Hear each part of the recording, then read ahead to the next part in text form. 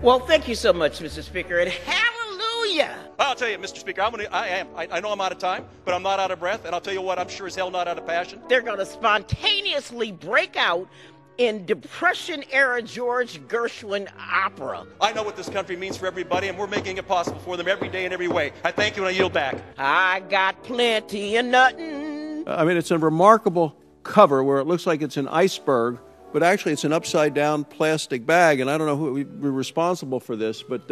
And nothing's plenty for me. I got no car, got no misery.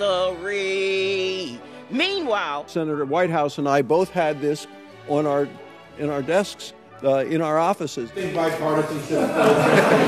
before I yield back the balance of my time, Mr. Chairman, I want to give you a hug.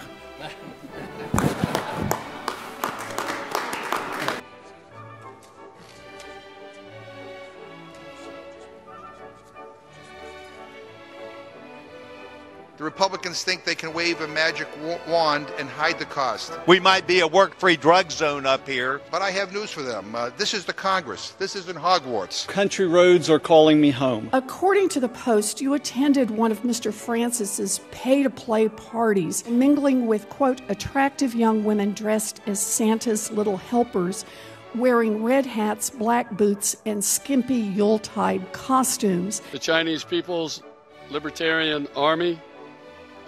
Liberation Army. In less than 2 years, my administration has accomplished more than almost any administration in the history of our country.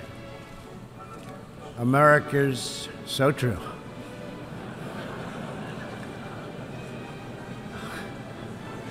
Didn't expect that reaction, but that's okay.